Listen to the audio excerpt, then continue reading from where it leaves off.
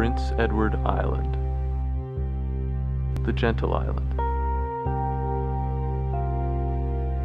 A place that many people enjoy as a vacation destination.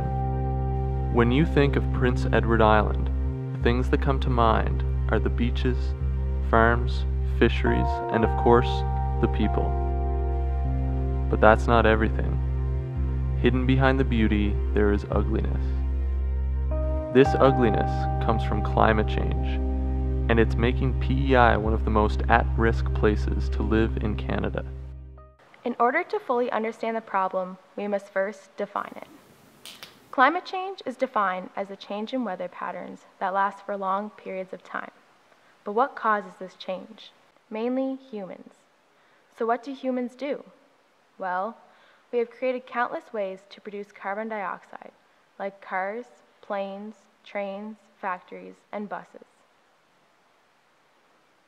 Carbon dioxide is a greenhouse gas, which basically means that it traps the heat within the atmosphere and prevents it from escaping to space. So what's the problem with that? The problem is that it has and will continue to cause increases in global temperature, which can have devastating impacts on everything, spanning from wildlife to major storms and droughts. Climate change truly is a global problem that affects everywhere in the world, and PEI is no exception.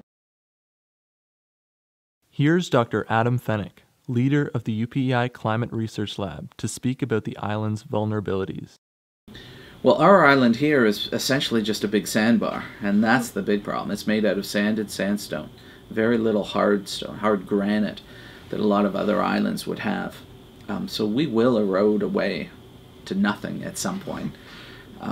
Probably in geologic times, like 10,000 years, but we are not designed as an island to be here for very long. The sea levels are rising too. We do have a tidal gauge in Charlottetown, and it tells us that the seas around Charlottetown did rise 32 centimeters the last century. So we anticipate that that's going to increase, go up by 2 to 2.7 meters over the next 100 years. That's pretty incredible. With the ideas of Dr. Fenech in mind, we decided to approach the public to get their opinions on the impacts of climate change on Prince Edward Island. I've been here for 2 years now, and I've noticed the winters aren't as bad as they were last year. I feel like this year's past winter is much warmer, and our snowfall has been affected because of that.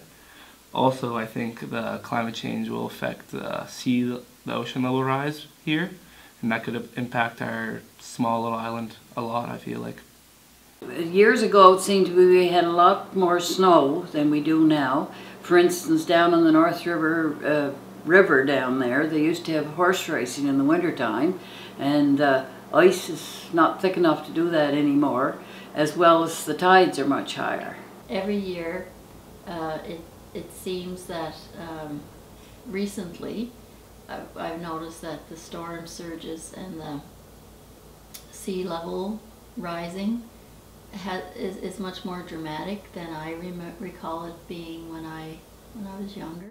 Certainly Prince Edward Island is one of the places where we're all experiencing climate change. Things are getting warmer, drier, and coastal erosion is quite significant. And so in that way, I kind of know that most islanders really do have a good handle on climate change and its impacts because they see it for themselves. I don't get many climate deniers ever approaching me on the island because people are living it. They see that the climate's changing. Climate change is clearly affecting Prince Edward Island in a major way.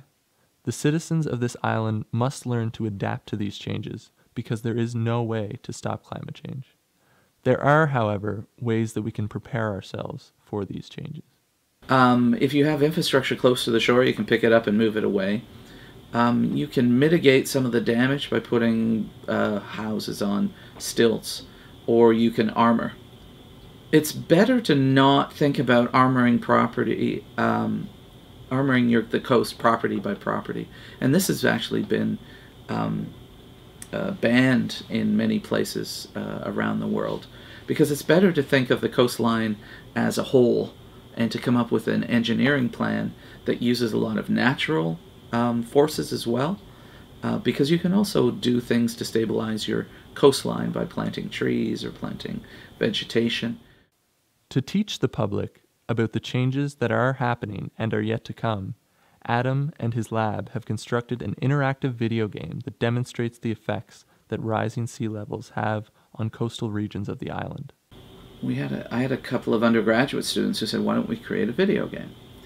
So that's what we did, is we created CLIVE, which is Coastal Impacts Visualization Environment. And it's a video game that allows you to fly over the island and raise and lower the sea levels. And it's been very impactful by allowing to show fast changes in environmental change, allows people to see their vulnerability. And so we took the tool around to 8 communities a few years ago, and we were able to document scientifically that it increased people's knowledge and awareness about sea level rise and coastal erosion. It increased their concern about it, and also increased their willingness to adapt or take action to climate change. So CLIVE is one of these really great tools that really brings the impacts of climate change home to communities and to individuals. We continually tour it around Prince Edward Island to raise knowledge and increase a willingness for people to take action on climate change. For this island, it is no question that climate change is playing a major role not only in the structure of the island as a whole, but also in the lifestyle of the citizens who live here.